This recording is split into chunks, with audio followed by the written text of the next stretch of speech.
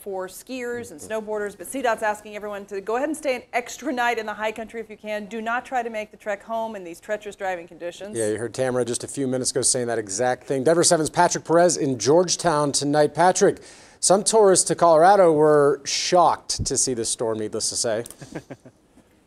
Yeah, to be fair, Gary, I think we all were shocked. I mean, if you tuned in this morning, you may remember seeing this entire parking lot covered in snow. The cars had about a foot of snow on top of them. And yeah, okay, we have a little break in the snow now, but still, it was a big concern, not just for the skiers trying to head up into the mountains, but just for the people driving through here. This is insane. I've never seen anything like this. A big March storm came as a surprise to some guests in Georgetown. I think it snowed like a foot and a half. At least. Martin Breyer planned to go skiing on Sunday. His concern was getting there safely. I'm worried about getting stuck on 70, but I think I'm going to risk it for the POW biscuit. It's a risk Peter was also willing to take. I don't know if you can see that right here. 15 inches from 9 o'clock, 8 o'clock last night.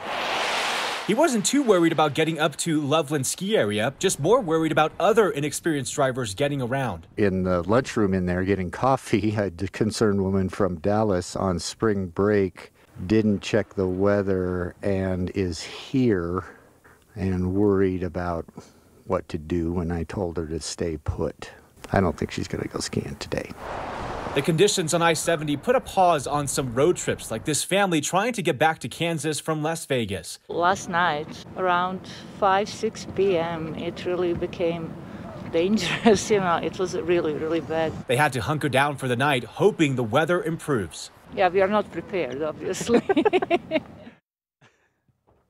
I don't think a lot of us were prepared for this, but I know, again, we're seeing a break in the snow right now, but we're still expected to receive at least another foot or two of snow here in Georgetown, along with the I-70 mountain corridor. So keep that in mind if for some reason you have any plans to maybe head out here. The roads are still really dangerous. I mean, probably, I want to say 5 hours ago, we saw a Nissan sedan, try to get onto I-75. They got stuck in the snow. The photographer, Leah, got out of the car, tried to push the car. Could not help them. They had to reverse, so you don't want to end up in that situation. But that's the latest here in Georgetown. I'm Patrick Perez, Denver 7. Yeah, Stacey Donaldson said 20 inches in Georgetown. We expect that to probably be a lot higher by the next total.